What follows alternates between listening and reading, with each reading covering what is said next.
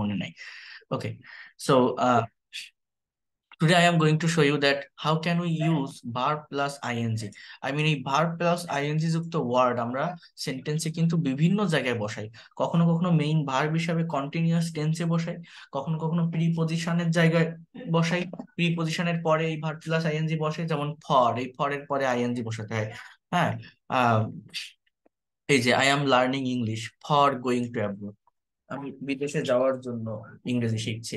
বা জিরান হিসেবে ব্যবহার করা হয় নাউন হিসেবে, বা অ্যাডজেক্টিভ হিসেবে ব্যবহার করা হয় এই যে প্রেজেন্ট পার্টিসিপল হিসেবে, অথবা টু প্লাস ভার্ব, এই টু প্লাস বিওর এর পরিবর্তে ভার্ব প্লাস আইএনজি বসে। তো এটা কিভাবে কি হয় একটু দেখেন। এখানে দেখা আছে, দেখেন I am studying in the library, আমি লাইব্রেরিতে পড়াশোনা করছি। স্টাডিংটা কিন্তু মেইন ভার্ব, কন্টিনিউয়াস টেন্স। অথবা দে আর প্লেইং ক্রিকেট, তারা ক্রিকেট খেলছে, এটা কন্টিনিউয়াস টেন্স। হি ওয়াজ রিসাইটিং হোলি কোরআন, এটা পাস্ট কন্টিনিউয়াস টেন্স, সে কোরআন পাঠ করছিল।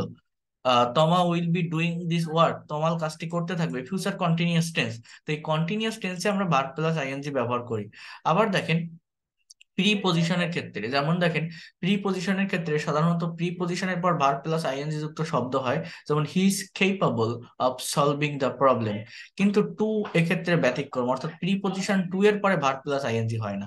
তবে বিশেষ ক্ষেত্রে টু এর পরেও ভার্বের সাথে আইএনজি হয়, যেমন look forward to plus V plus ING বসে উইথ আ ভিউ টু অথবা ইউজ টু। তো এখানে অনেকগুলো বিষয় আছে, যেমন দেখেন I look forward to talking with you, আমি তোমার সাথে কথা বলতে অধীর আগ্রহে অপেক্ষা করছি।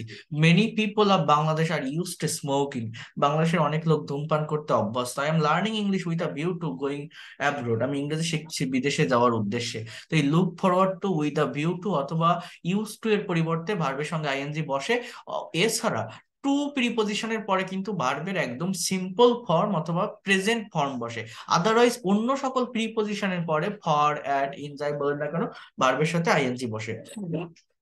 আচ্ছা, জিরান, জিরান হচ্ছে ভার্ব প্লাস আইএনজি যুক্ত শব্দ যা সেন্টেন্সের নাউন হিসাবে কাজ করে, যেমন ইউ শুড স্টপ স্মোকিং, তোমার এই ধূমপান করা বন্ধ করতে হবে। জাস্ট এই স্মোকিং এর পরে দেখেন একটা ফুল স্টপ আছে, এটা দেখতে আমার ভার্ব লাগতেছে বাট এটা কিন্তু ভার্ব না।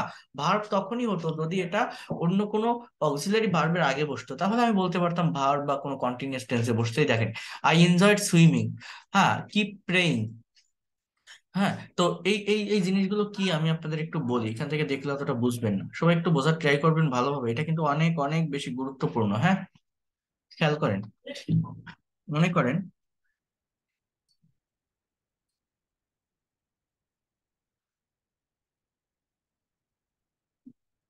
আমি একটা সেন্টেন্স লিখি,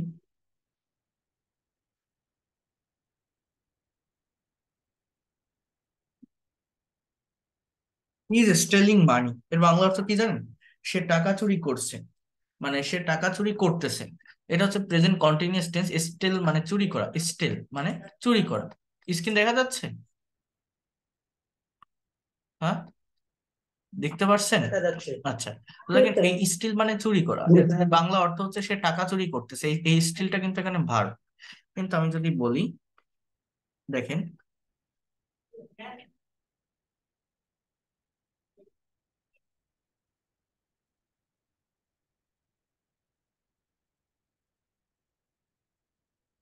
টাকা চুরি করা একটা খারাপ অভ্যাস, stealing money is a bad habit. এইখানে যে স্টেলিং যে শব্দটা না, এটা হচ্ছে একটা নাউন, একটা জিরান, এটা ওই ভার্ব প্লাস আইএনজি, বাট সেন্টেন্সের শুরুতে বসছে এবং অন্য পার্ট অফ স্পিচ হিসেবে বসছে। এখানে ভার্ব কিন্তু জাস্ট এই ইজ, বি ভার্বের সেন্টেন্স, এবং এটা প্রেজেন্ট ইনডিফিনিট টেন্স। আবার এই স্টেলিং এর পরিবর্তে টু প্লাস ভিয়ন বলা যায়, মানে এরকম আপনি বলতে পারেন two স্টেল money is a bad habit, টাকা চুরি করা একটা খারাপ অভ্যাস। তো এই টু স্টেল প্লাস মানে two plus V1 plus verb plus ING same অর্থ দেয়। আবার আপনি যদি এটাকে প্রেজেন্ট, তো জিরার নাকি পার্টিসিপল তো হওয়ার কথা। হুম, কোনটা? স্পেলিংটা তো পার্টিসিপল হওয়ার কথা না, স্পেলিং মানে ইজ এ ব্যাড না হ্যাবিট। না না না, এটা জিরা। পার্টিসিপল হচ্ছে চলমান একটা অবস্থা প্রকাশ করে, একটা প্রোগ্রেসিভ মুড, কন্টিনিউয়াস টেন্স না, তারপরেও চলমান একটা অবস্থা প্রকাশ করে। এখানে স্টেলিং মানে কি কোনো কিছু চলতেছে, চলমান অবস্থা বোঝাচ্ছে? জাস্ট একটা স্থির অবস্থায় আছে, যে টাকা চুরি করা খারাপ অভ্যাস। আমার কথা কি? প্রথম প্রেজেন্ট পার্টিসিপল আর দ্বিতীয়টা যেটা। না না না, প্রথমটা প্রেজেন্ট পার্টিসিপল না রে, এটা মেইন ভার্ব, ভার্বের সাথে আইএনজি, এটা মেইন ভার্ব। কিন্তু পরেরটা কোনো ভার্ব না, পরেরটা নাউন, আর তার পরেরটাও নাউন। কিন্তু আমি যদি আবার এরকম করে সেন্টেন্স লিখেই দেখেন, I saw a boy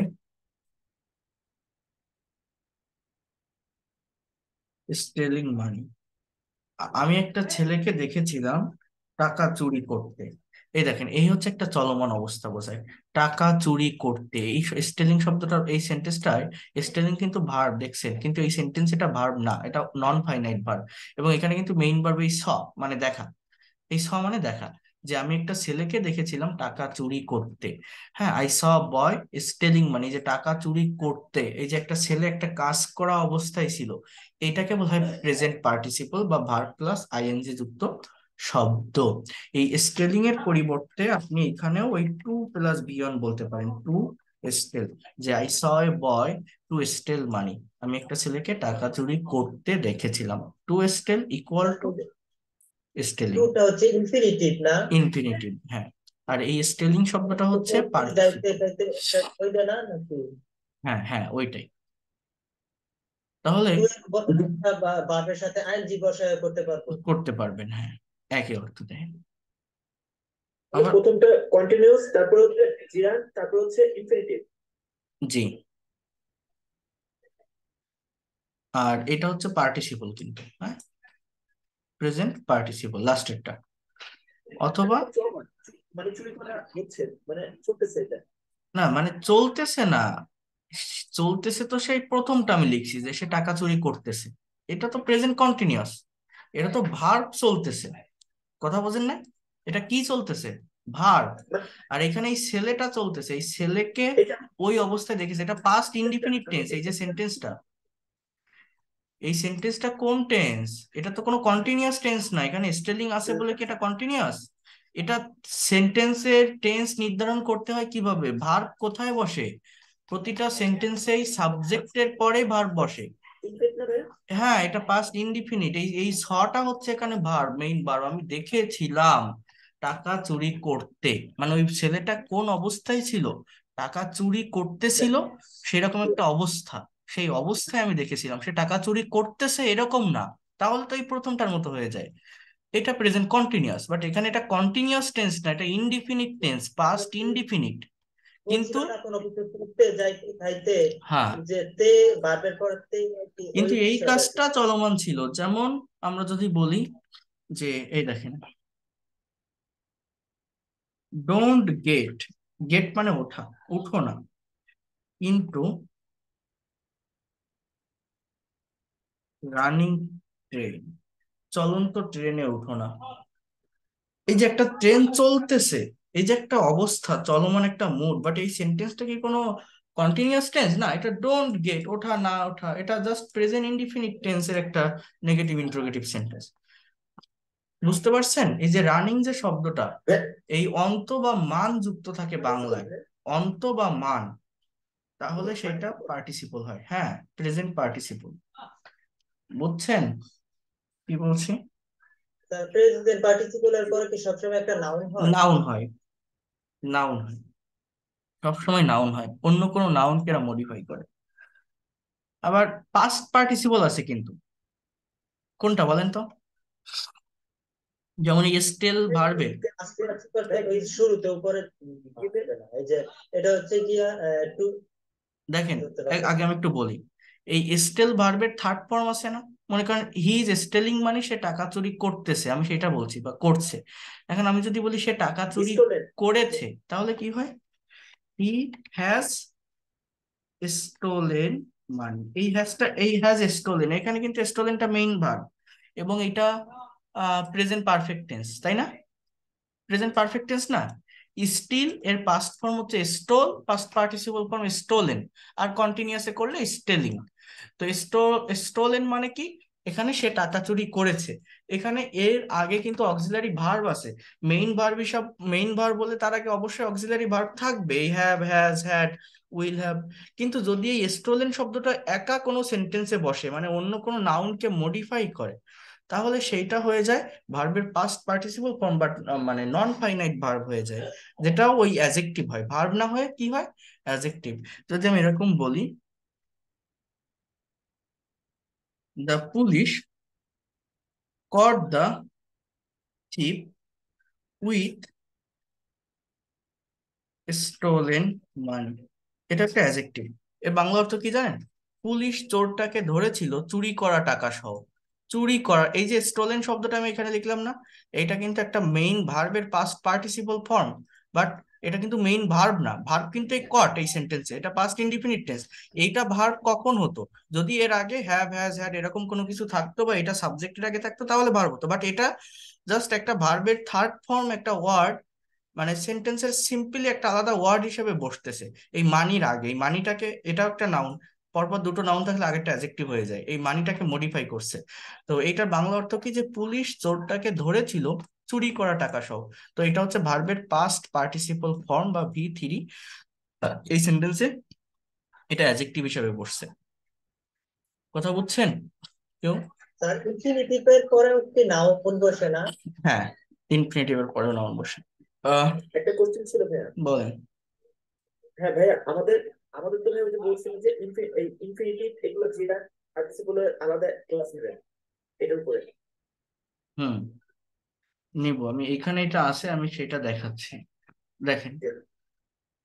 sir আমাদের কি পজিটিভ ভার্বের ক্লাস নেবেন না? হ্যাঁ, নিব। তো দেখেন, খেয়াল করেন, বোঝার ট্রাই করেন। এটাকে বলা হয় পাস্ট পার্টিসিপল ফর্ম। আবার পারফেক্ট পার্টিসিপল আছে, হ্যাভিং প্লাস V3 যুক্ত শব্দকে পারফেক্ট পার্টিসিপল বলে। কেমন জানেন? এই দেখেন, having stolen money, the thief run away. টাকা চুরি করেই চোরটা দৌড়ে পালালো। এই হ্যাভিং প্লাস V3, এটাকে বলা হয় পারফেক্ট পার্টিসিপল ফর্ম। এতটুকু ধরে এটা কিন্তু কোনো সেন্টেন্স না, এটা কোনো কোলাজও না, জাস্ট একটা ফ্রেজ। টাকা চুরি করে, এখান থেকে সেন্টেন্স শুরু, দ্য থিপ রান অ্যাওয়ে। আমি একটু বলি আপনাদের, এই যে ইংলিশে ভার্ব আছে না, ভার্ব, ভার্ব ছাড়া কিন্তু আমাদের কোনো সেন্টেন্স হয় না। তো এই ভার্ব হচ্ছে প্রধানত দুই প্রকার, একটা হচ্ছে ফাইনাইট ভার্ব আর একটা হচ্ছে non finite verb. Finite verb হচ্ছে সেইটা যেটা সাবজেক্টের পরে বসে, নন ফাইনাইট ভার্ব হচ্ছে সেইটা যেটা সাবজেক্ট থেকে দূরে বসে। তো এই ফাইনাইট ভার্ব দুই প্রকার, একটা হচ্ছে প্রিন্সিপাল ভার্ব, আর একটা হচ্ছে অক্সিলারি ভার্ব।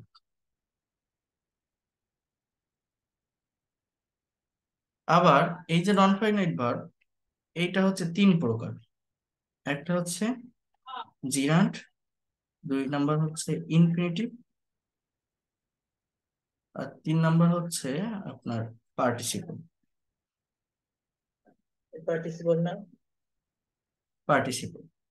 আবার এই পার্টিসিপল আপনার তিন প্রকার, এক নাম্বার হচ্ছে প্রেজেন্ট পার্টিসিপল, আর দুই নাম্বার হচ্ছে পাস্ট পার্টিসিপল, আর তিন নাম্বার হচ্ছে পারফেক্ট পার্টিসিপল।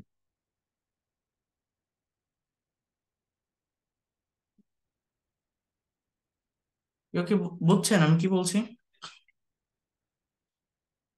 বুঝতে পারছি। স্যার তো ফাইনাইট ভার্ব যেটা বলছি, এখানে একটু খেয়াল করেন আগে, এই এই এই এই যে ফাইনাইট ভার্ব যেটা বলছি, এই যে এইটা, এইটা অলওয়েজ সাবজেক্টের পরে থাকে। এই যে প্রিন্সিপাল ভার্ব বা অক্সিলারি ভার্ব, এই দুটো এটা কোথায় থাকে? সাবজেক্টের পরে। আর এই নন ফাইনাইট ভার্ব যেটা বলছি, এইটা, এই যে জিরান্ড, infinitive, participle, present participle, past participle, perfect participle, এরা সবই ভার্ব। এই ভার্ব, এই যে প্রথমে লিখলাম না উপরে, এরা সবই ভার্ব, কিন্তু সেন্টেন্সে ভার্ব হিসাবে বসেন। ভার্বই, ভার্বেরই ফর্ম, বাট সঠিক টেন্সের স্ট্রাকচার মেনটেন করে না, সাবজেক্টের পরে বসে না, সেন্টেন্স থেকে দূরে আলাদা কোনো ওয়ার্ড হিসাবে বসে। সেইগুলোকে, এই কোনোটাকে জিরান্ড বলা হয়, কোনোটাকে ইনফিনিটিভ বলা হয়, কোনোটাকে পার্টিসিপল বলা হয়, কোনোটাকে প্রেজেন্ট পার্টিসিপল, কোনোটা পাস্ট পার্টিসিপল, আবার কোনোটা পারফেক্ট পার্টিসিপল। তো সেগুলোই আমি এখানে লিখছি।